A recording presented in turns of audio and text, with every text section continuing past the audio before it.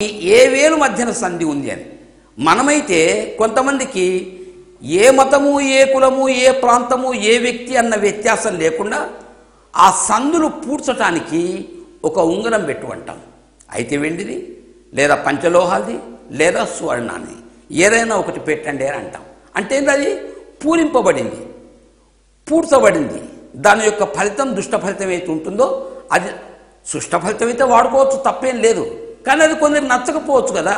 ఈ దాన ధర్మాలు జాతకులము అంటే మనకే వర్తిస్తుంది, కానీ మన యొక్క ప్రభావం కుటుంబ సభ్యుల మీద కూడా ఉంటుంది. కాబట్టి వాళ్లకు నష్టం వాటిల్లకుండా ఉండటానికి కాబట్టి అక్కడ పూరించాలి.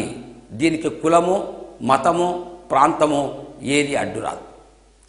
ఇక మిగతా వ్యక్తులు కొంతమంది మన భారతీయులైతే పుష్యరాగం పెట్టువను, కనక పుష్యరాగం పెట్టువను, ఇంద్రనీలం పెట్టువను, ఈ చిటికన వేలు ఇంత ఒకవేళ చిట్టి వేలు అంటే కనిష్ట ఇదిగా ఉంటే ఏదో అంటే ఆయా గ్రహ లోపాన్ని బట్టి తానున్నటువంటి స్థానాన్ని బట్టి అంటే లగ్న ప్రకారంగా నిర్ణయించి ఆ ఉంగరాన్ని చెప్తుంటాను. కొంతమందికి ఏ మహార్దశ నడుస్తుందో వాటిని పెడుతుంటాను. లోపభూయిష్టంగా ఉంటానే పెట్టాలి. కానీ అదే ఇది సపోజ్ మీకు శుక్రుడు చాలా పవర్ఫుల్గా ఉన్నాడు, మళ్ళీ ఒక దానికి ఒక వజ్రం దొరికినాం అనుకోండి, లేదా ఎక్కడన్నా మన శరీరంలో పట్ల వజ్రాన్ని మనం పెట్టినాం అనుకోండి, అది ఏమవుతుంది, ఆ శృంగారం పెరిగిపోతుంది, ఆయన యొక్క కారకాలు వర్ధిల్లుతాయి, భోగభాగ్యాలు కూడా అనుభవిస్తాడు, కాదు అని అనలేం. కాకపోతే ఒకవేళ కొద్దిగంత తక్కువగా ఉన్నట్టుంటే ఆ చక్రము ఎంత వేగంగానైతే తిరగాలనో ఆ వేగంగా తిరుగుతూ లేనప్పుడు ఆ ఉంగరాన్ని సాధారణంగా జ్యోతిష్కులు చెప్తుంటారు. అది ధరించడం వలన కిరణాలు, ఆ గ్రహ కారకాలు, గ్రహ కాంతి ఈ యొక్క ఉంగరము ద్వారా, ఈ వ్రాయి ద్వారా వేరులోకి ప్రవేశించి మధ్యన, అందుకోసమే బంగారానికి రాయికి మధ్యన రంధ్రం ఉండాలి, వాటి ద్వారా ఆ చక్రం వికసింపబడేటట్టుగా ఉంటుంది. అది వేగాన్ని పెంచుకుంటుంది. వేగం పెంచడం వలన రక్త వృద్ధి వలన ఆ యొక్క కారకం ఇతోధికంగా వర్ధిల్లుతుంది. ఈ రకంగా చెప్తారు. కాబట్టి కేవలం రూప సౌష్ఠవాల్ని అంటే సహజ సిద్ధమైనటువంటి రూపాలనే కాదు, వాటిని మనం సొంపులు అంటాం, కుదురు దిగితే దింపులు అంటాం, కుదురు పెరిగితే పెంపులు అంటాం. రెండు ఒకవేళ ఒకవైపు వాలి ఉంటే ఒక కుదురు ఒకవైపు వాలి పక్కకు వాలి సంకీర్ణమై లేదా విస్తీర్ణమై పక్కలకు జరిగినా కానీ అవి వంపులు అని, ఈ రెండు వేళ్ల మధ్యనుంటే సందులు అని, వేళ్లకు ఇట్లా ఒక బల్లపైన లేదా మరొక సమతలంగా ఉన్నటువంటి ప్రాంతం లోపల వేళ్ళు సహజ సిద్ధంగా మనం పెట్టినప్పుడు ఏ వ్యత్యాసం చెప్తే వాటిని వ్యత్యాసాలు అని ఇన్ని రూపాలలో వేరు ఫలితాన్ని మనం చెప్పుకోవటం జరుగుతుంది. అంటే ఒకవేళ తర్జని పెరిగిందనుకోండి గురుకారకాలు వర్ధిల్లబడతాయి, మధ్యమ పెరిగిందనుకోండి ఆయుకారకుడు కాబట్టి ఆయుష్ పెరుగుతుంది, ధన సంపన్నత ఉంటుంది. అనామిక పెరిగిందనుకోండి కీర్తి ప్రతిష్టలు ఉంటాయి, గౌరవాలు ఉంటాయి, చక్కని చదువు అవుతారు. కానీ ఇది సంతానానికి కూడా ఒక్కొక్కసారి వర్తింపబడుతుంది. ఒక పెద్ద కొంతమంది వ్యక్తులు ఈ తర్జని, అనామిక వీటి ఎత్తుల్ని బట్టి సంతానాన్ని గురించి కూడా చెప్పారు. ఏ వ్యక్తికైతే సహజ సిద్ధమైనటువంటి రూపాలు కాకుండా తర్జని రవ్వంత ఎత్తుగా ఉంటుందో, కొద్దిగా ఎత్తుగా ఉంటుందో వారికి ఒక స్త్రీ సంతానం అధికమని, అదే ప్రకారంగా అనామిక ఎవరికైతే ఒక ఎత్తుగా ఉంటుందో వారికి పుత్ర సంతానం ఎక్కువని, రెండు సమానంగా ఉంటే ఇద్దరు సమానమని, ఈ అనామిక మధ్యమాంగుడి యొక్క మొదటి కణుపుకు దిగి ఉండటం, కుదురు దిగిపోవటం వలన సుమా సహజంగానే కుదురు బాగుండి ఆ అనామిక చిన్నగా ఉంటే కొన్ని విషయాలలో దుష్ట ఫలితాలు చెప్తారు. వేళ్లను ఈ సొంపులు, వంపులు, దింపులు, పెంపులు, సందులు విస్తరించటాలు కాకుండా చూసినప్పుడు మనకు కొన్ని వేళ్ళు పొట్టిగా, కొన్ని వేళ్ళు మధ్యమంగా, కొన్ని వేళ్ళు పొడవుగా కనిపిస్తాయి. ఎట్లా ఏర్పాటు చేస్తాం పొట్టి వేళ్ళు ఇది అని? ఇవి ఒక్కసారి వట్టి కంటితోని కొలవండి, అరచేయి భాగానికంటే వేళ్ళు చిన్నగా కనిపిస్తే అవి పొట్టి వేళ్ళుగా భావించాలి. ఇంకా చెప్పాలి అంటే ఈ చేతిని ముడిచినప్పుడు కుజ భాగం వరకు మాత్రమే, ఇంకా పై భాగం వరకు మాత్రమే సహజ సిద్ధంగా వంగితే, అంతవరకు మాత్రమే విస్తరించి ఉంటే, అంతవరకు మాత్రమే వ్యాపించి ఉంటే, అంతవరకు మాత్రమే ఎదిగి ఉంటే అవి పొట్టి వేళ్ల కింద లెక్క. ఏ వేళ్ళనైతే ముడవటం వలన దాదాపు కుజ బెల్ట్ అంటే మార్స్ బెల్ట్ ఏతుంటుందో అది దాటి ఉంటుందో అవి మధ్యమాంగుళి కింద లెక్క. అవి అంటే అంత పొట్టి కాదు, అంత పొడుగు కాదు, మధ్యమైనటువంటి వేళ్ళుగా భావించాలి. ఏ వేళ్లను ముడవటం వలనైతే శుక్రభాగాన్ని చంద్రభాగాన్ని సగం వరకు ముంచుతుందో, కావాలి అని కాకుండా సహజ సిద్ధంగా ముడవటం వలన ఈ యొక్క రెండింటిని సగభాగం వరకు లేదా సగానికి దరిదాపు భాగం వరకు ఆక్రమించి ఉంటాయో వేళ్ళు, అవి పొడుగు వేళ్ల కింది లెక్క. ఈ పొట్టి వేళ్ళు ఎవరైతే ఉంటాయో గట్టివాళ్ళు అని చెప్పుకోవచ్చు. అంటే పట్టుదలలు ఎక్కువ, ఈ పని చేయాలి అంటే చేయాలి, కావాలి అంటే కావాలి, అంత పట్టుదలగా ఉంటారు. కాకపోతే తేడా ఎక్కడ వచ్చింది అంటే ఈ పట్టుదలలు, ఈ సహాయ సహకారాలు తనకే వర్తించాలి, ఒకరికి వర్తించకూడదు. అంటే కాస్త స్వార్థపరులు అని అన్నట్టు. తనకు మాత్రమే ఉపయోగించుకుంటారు ఆ యొక్క పట్టుదలని, తనకు మాత్రమే ఆ యొక్క ధన సంపత్తులు వర్తిల్లాలి అని అనుకునే తత్వం. రైట్. ఎవరికైతే మధ్యమంగా ఉంటుందో వాళ్ళల్లో ఉదారత ఉంటుంది, కొద్దిగా పిసినారితనం ఉంటుంది, పట్టుదలలు ఉంటాయి, విడుపుదలలు ఉంటాయి. అంటే ఫ్లెక్సిబుల్గా ఉంటారు. అంత కఠిన చిత్తులు కాదు, అంత పట్టుదల గలవాళ్ళు కాదు.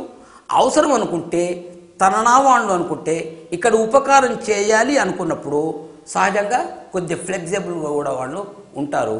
అది మధ్యమ అంగుళీలు.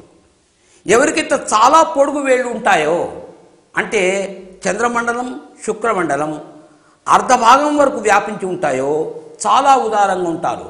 దానాలు, ధర్మాలు, యాత్రలు, భోగభాగ్యాలు, సకల సౌఖ్యాలు, బుద్ధి విషయాలు కానివ్వండి, ధనం విషయాలు కానివ్వండి, సహాయ సహకార విషయం కానివ్వండి, బంధువులు కానివ్వండి, మిత్రులు కానివ్వండి, ఇటువంటి వాళ్ళని మంచి మిత్రులు కూడా భావించవచ్చు. మంచి మిత్రులు ఎవరండి? డాలు తీరుంటారు వాళ్ళు.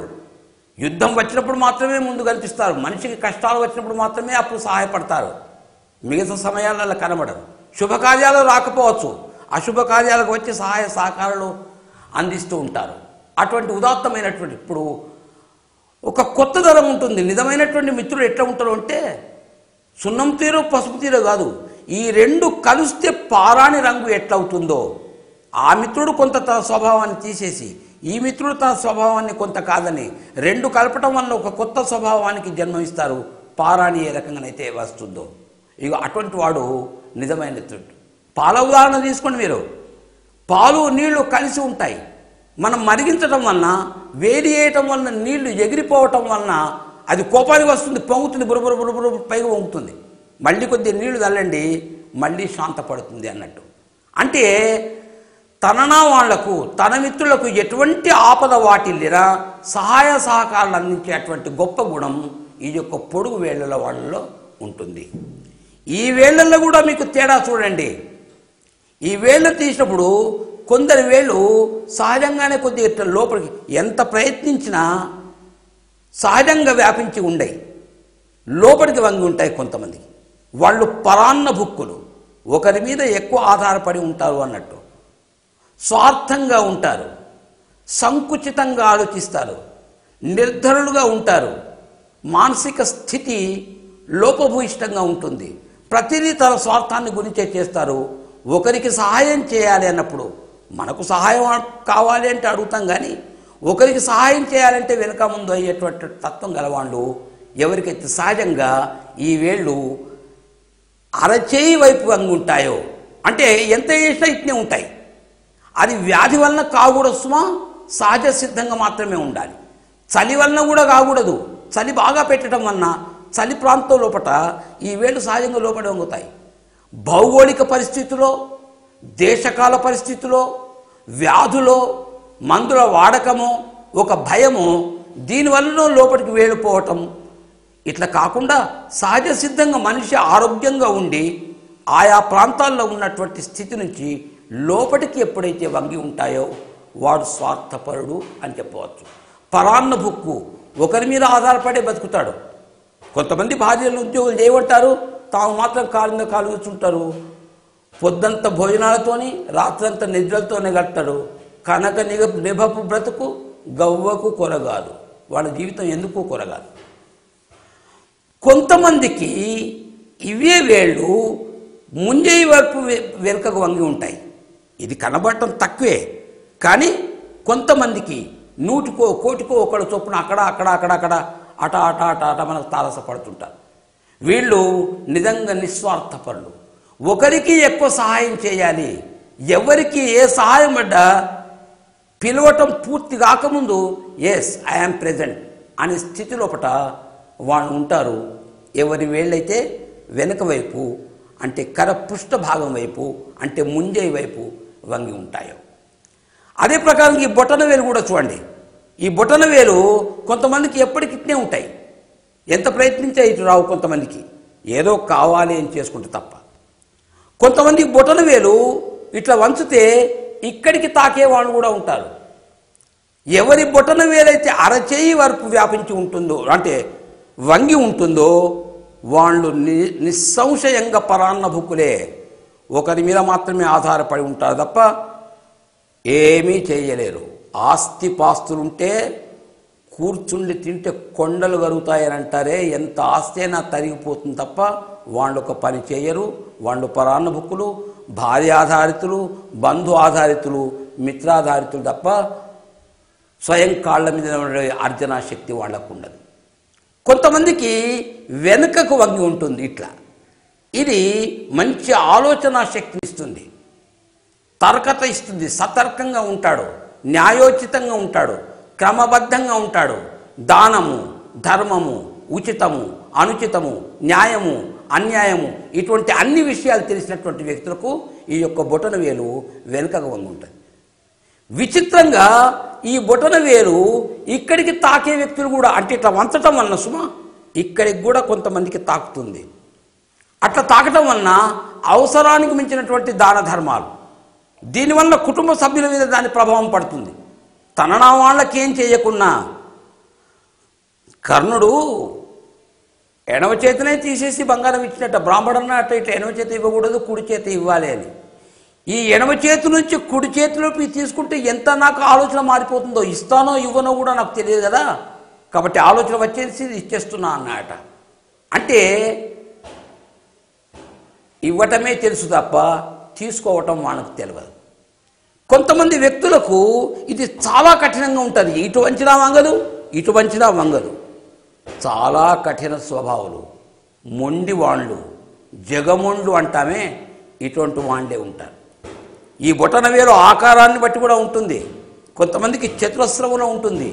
విద్యాబుద్ధులు, వినయ విధేయతలు, ధన సంపన్నత, ధనము, మానము, పదవి, గౌరవము, హోదా అన్నిట్లో గొప్పవారయ్యే ఉంటారు.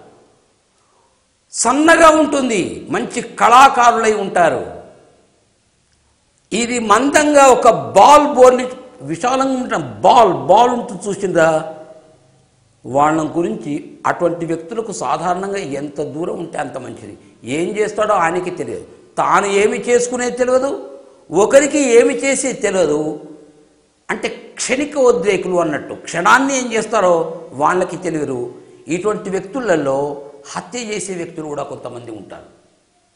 అందరికీ కాదు. విచిత్రం ఏమిటంటే నేను ఇట్లా బాల్ బోర్లించినట్టు ఒక బాల్ గోళీ ఏ రకంగా అయితే ఉంటుందో ఈ బొటన వేలు గుండ్రగా ఉన్నటువంటి వ్యక్తుల్ని నేను చూశాను. న్యాయానికి కొద్దిగా భయం, అరే ఇటువంటి వ్యక్తి ఈయన ఏమిటి అని. విచిత్రం ఏమిటంటే వాళ్ళ తండ్రికి ఉంది ఇట్లనే, వాళ్ళ తాతకు ఉండేదట. ఇక మరి కలిగే కుమారునికి ఉంటుందా ఉండదో నాకు తెలియదు, కానీ మొత్తానికి వంశపరంపరంగా ఒకవేళ అది లక్షణం అయితే మాత్రం పొరపాటు కాదు, సున్నిత హృదయంగానే గొప్పగానే మంచి పదవి బాధ్యత ఉంటారు. ఒక వ్యక్తికి మాత్రమే అట్లా ఉంటే భయపడాలి తప్ప అందరికీ భయపడాల్సిన పని లేదు. ఇది అనుపాతాలు, వంపులు, పెంపులు, దింపులు, వ్యత్యాసాలు, సందులు కాకుండా వాటి యొక్క విన్యాసాన్ని బట్టి కూడా లోపటి వంగి ఉన్నాయా, బయటికి వంగి ఉన్నాయా, కఠినంగా ఉన్నాయా, పెద్దగా ఉన్నాయా, మధ్యమంగా ఉన్నాయా, చిన్నగా ఉన్నాయా, ఈ లక్షణాలని గురించి కూడా సాముద్రిక శాస్త్రం లోపల